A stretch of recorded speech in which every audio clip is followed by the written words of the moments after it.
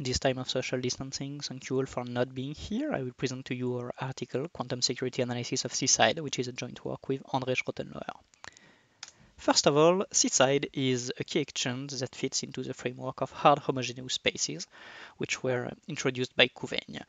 To have such a space, you want a group action between an abelian group G and a set X, and you want that this group action is such that it is easy to evaluate, but hard to invert.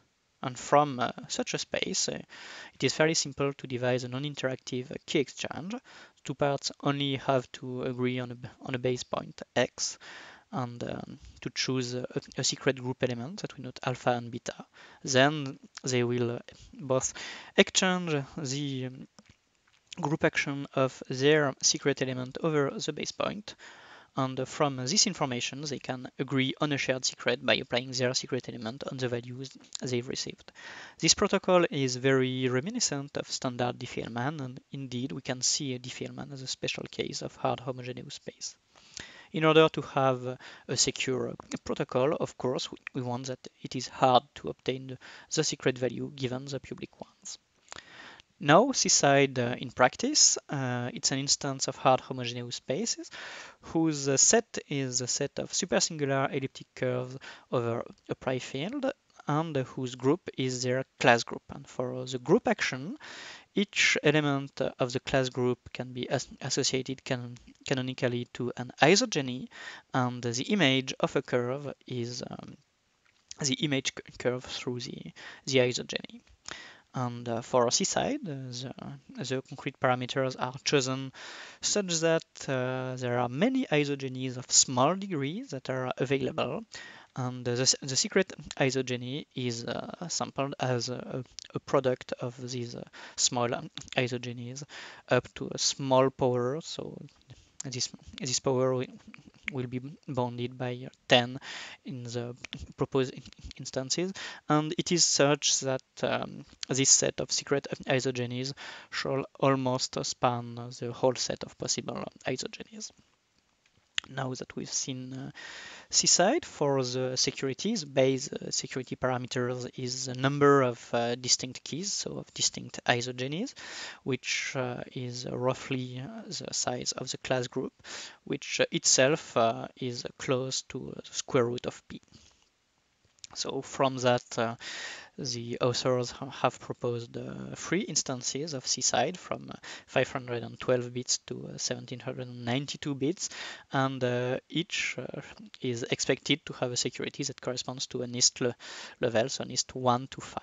And I recall that this NIST level means that it shall be as hard to break the system than to perform both a classical or a quantum exhaustive search on the corresponding variant of AES. Now, if we want to cryptanalyze CSIDH, the classical cryptanalysis is fairly simple. We consider that we have two curves that are linked by a secret isogeny that we note alpha, and we can recover this alpha if we find two isogenies, G1, G2, that comes from each of the two curves, and that arrive on the same image curve. And in that case, we can directly recover alpha. And as the size of the group is roughly square root of P, a collision finding will allow us to recover alpha in roughly P to the fourth. And for the quantum cryptanalysis, the idea is fairly similar, but seen in a slightly different way. We define two functions that correspond to the evaluation of the group action from an element of the class groups that we note F and G on each of the two curves. And we would want to find the secret value alpha by leveraging the very specific properties that these two functions are equal up to a shift of their input of alpha. Now, before detailing our quantum attacks, we need to talk a bit about our cost models. In this presentation, we will consider hybrid attacks, that is, quantum attacks that will defer part of their computations to a classical computers. And in order to estimate the available resources, we consider that an attacker has at most enough resources to break AES quantumly and classically. And now for more detailed cost metrics for the quantum part of our computations, we consider the circuit model. We try to have a limited number of qubits, as limited as possible, and we do not consider quantum RAM access, contrary to, for example, what Chris has proposed in his analysis of CSIDH. And for the classical cost, we allow ourselves to be slightly less precise in the estimate, and we allow classical RAM access. Now, in order to make our quantum attack, we first need to implement the CSIDH oracle, that is a quantum circuit that, given an element of the class group, evaluates the group action from a fixed curve. And this computation is in general hard to do. However, in the case of CSIDH, we are given many small degree isogenies by the protocol, and we can leverage that to make this evaluation more efficient. This is done in two steps. First of all, we pre-compute the class group using Schur's algorithm, and once we've done that, we compute an approximate short basis of the relational lattice of these small degree isogenies. These two pre-computations will be negligible in the cost of the attack because the dimension will not be that large.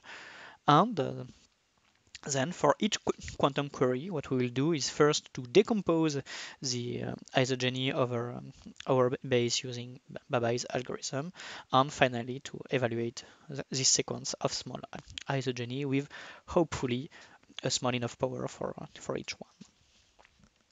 In practice, for our quantum circuit, we built upon the work of Bernstein, Lange, Martindale, and Pani from last year with two main differences. The first one is that we reduced the number of qubits from hundreds of millions to hundreds of thousands at worst, using some intermediate uncomputations and Benz trade-off. And when we needed to sample points over an elliptic curve, we use quantum sampling instead of alligator.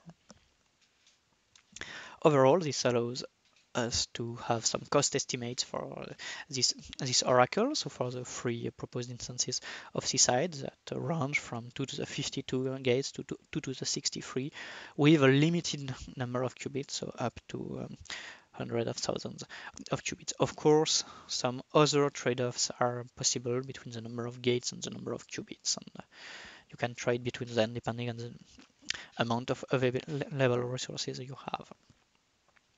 Now that we have constructed our quantum oracle, we want to solve our hidden shift problem, that is, given black box access to these two quantum oracles that corresponds to the evaluation of the group action, find the secret group values that links them both.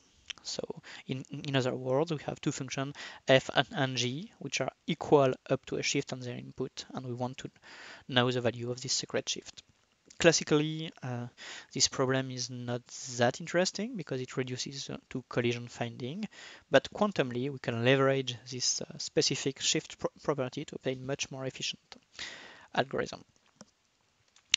Now, all these algorithm uses what we call labeled qubits. I will present them now modulo a power of 2, but we can devise very similar algorithms that have roughly the same cost for any abelian group. The idea is to start from the all zero state, then we compute using Hadamard gate the uniform superposition over the first two registers. Then we apply the quantum oracles we've constructed before. This allows us to obtain the uniform superposition of all inputs or outputs over f and g. Then we measure the last register. We obtain a random image of the function, and thanks to the hidden shift promise, this projects the first two registers over this superposition for an unknown value x0. Now, from this superposition, we apply a quantum Fourier transform on the second register, which allows us to obtain a uniform superposition over L, but with different phases. And if we measure this L, what we obtain is a superposition of 0 and 1 with a very specific phase shift that is presented here that only depends over L, which is classically known because we've just measured it, and S, which is the value that we want. And now all the principles of hidden shift algorithm would be to extract this value of S given these labeled qubits. So first of all, we can remark that with some specific labels, we can obtain some information on the secret directly. For example, with the label 2 to the n minus 1, this qubit will be 0 plus 1 if s is even and 0 minus 1 if s is odd. Hence, if we can construct it, we can recover the parity of s, and we can do very similarly for other bits of S using some other labeled qubits. So how can we construct such a qubit? The first idea is due to Kuperberg in 2005, which is simply to use a CNOT to take two labeled qubits, destroy them, and produce a new labeled qubit whose phase, depending on the measurement in the circuit, will either be the sum of or the difference of the two previous labels.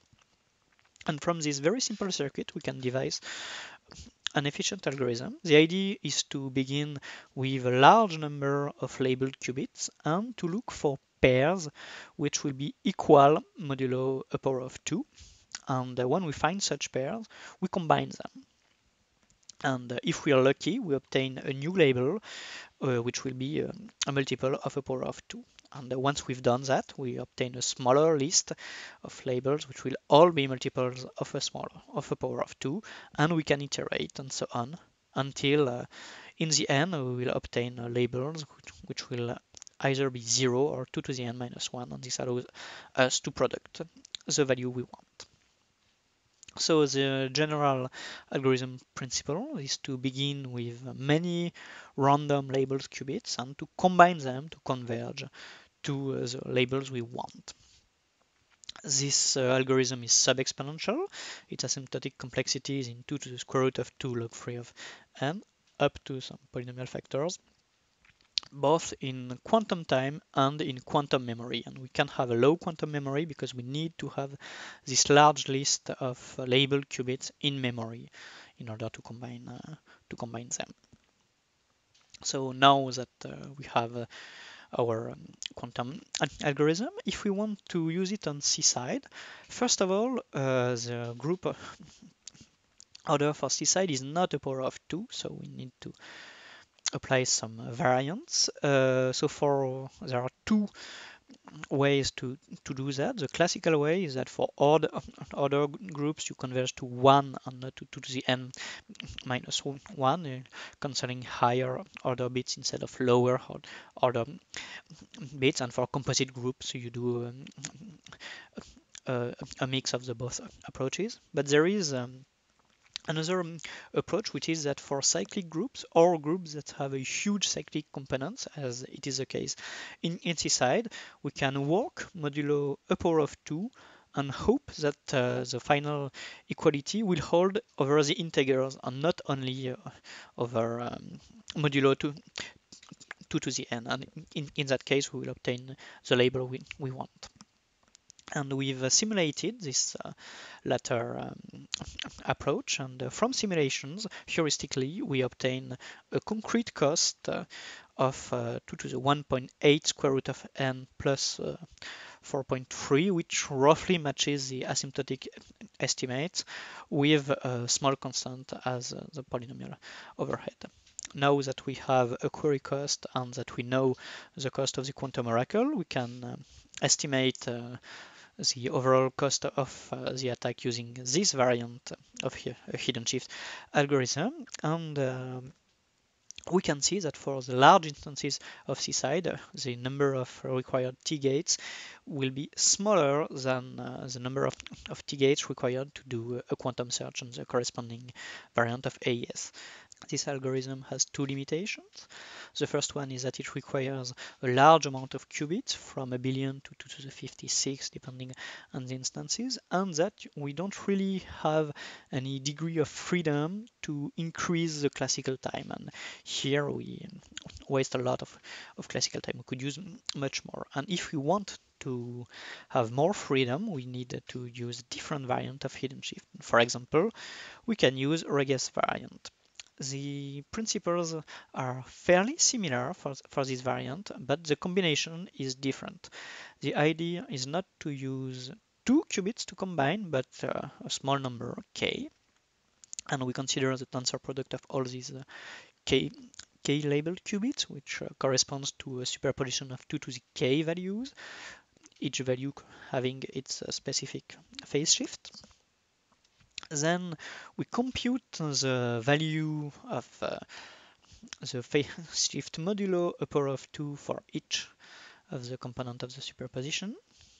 Once we've done that, we measure the value we've just computed, and this will project the superposition of 2 to the k value to the subset of values whose phase modulo 2 to the m will be equal to the thing we've just measured. Now, from that, what we can do is to extract two values in the superposition that have the correct phase. So we can do this classically, because all the values are classically known. And once we've done that, then we can project on these two values. And finally, we can relabel our superposition and map one of them to 0 and the other to 1. And once we've done that, we will obtain a new labeled qubit whose phase will be the difference of the two phases of the two components we had found. And by construction, this phase difference will be a multiple of 2 to the m. So now, in order to obtain an efficient quantum algorithm, we can use, as before, this method iteratively to obtain labels which are multiple of larger and larger power of 2. But here we have a huge difference than before, which is that we have a large classical cost which amounts in computing the solution of this equation, which corresponds to the phase of the elements in the superposition. So this algorithm has been estimated by Chai, Zhao, and Sukarev, and they obtained an asymptotic cost in 2 to the square root of 2n log of n, which is worse than the previous asymptotic estimate, but it gains in the fact that we use only a linear amount of quantum memory. Now we can remark that we have, in fact, a lot of possible ways to make this algorithm work, and in particular, we can play on the size of the number of qubits we combine. And if we increase the number of qubits we combine at each step, then we will increase the classical cost, but on the other hand, it will allow us to perform less steps, which will decrease the number of required queries. And in fact, if we look a bit more closely to the equation of the phase in the superposition, we can remark that this corresponds to a subset sum instance, which means that we can use classical algorithm for subset sum in order to find the solutions. And if we want to have a really low quantum cost, as low as possible, then we can reduce this algorithm to only one step. And in this case, we would have a very small number of required quantum queries, so only a quadratic amount, but the classical cost will be exponential with the exponent of subset sum, so 2 to the 0.291 at the time of the paper, in time and memory. And now from this cost estimate, we can obtain concrete cost by plugging the cost of the oracle, and we see that we have, as expected, lower T-gate count than before. We also have a lower number of required qubits because here we are bounding by the number of qubits in the quantum oracle, but at the expense of having a much larger classical time for the attack. And of course, there are also some other trade-offs, and if you allow a larger quantum cost, then the classical cost will quickly decrease. This allows for many trade-offs with this quantum algorithm. However, it is outperformed in many cases by Kuperberg's second algorithm, which is very similar with the difference that we do not do the last projection in a Rogers variant, and in this case we no longer have subset sum, but we have least merging problems, and the overall shape of this algorithm is extremely similar. I do not detail this algorithm, but we do it in the paper, and we obtain some other trade-offs between classical and quantum time. So overall, we've seen multiple hybrid attacks over CSIDH, and we can ask what would be a set of parameters that is safe and that cannot be attacked by such quantum algorithms. Unfortunately, the NIST metrics are not precise enough to provide a definitive answer to this question, so we propose two sets of parameters for NIST level 1. The first one is an aggressive set of parameters, so we consider that NIST level 1 means that we can have a classical time memory product of 2 to the 128, and that the quantum oracle is such that we can afford 2 to the 20 queries. And in that case, we would need a prime of roughly 2000 bits in order to avoid these attacks. If we want to be more conservative, for example, we can consider that NIST level 1 means that you can have access to 2 to the 128 classical time and 2 to the 64 classical memory. And if you're more optimistic on the quantum oracle, you can consider that it allows for 2 to the 40 quantum queries. And in that case, we would need a much larger prime, so roughly 5000 bits. To conclude, the quantum attacks on CSIDH have many degrees of freedom that allows us, depending on the amount of resources we consider, to trade between classical and quantum time, classical memory, and number of qubits. As we have a sub-exponential algorithm, it means that the safe instances are harder to estimate because a small change in the way we count the cost of the attack can lead to a significant change in the corresponding parameters. And finally, here we consider that the NIST levels depend on the concrete time and not only on a number of queries, which means that a classical improvement on the execution of the CSIDH protocol may lead to an improvement of the quantum circuits for CSIDH and improve the quantum attacks.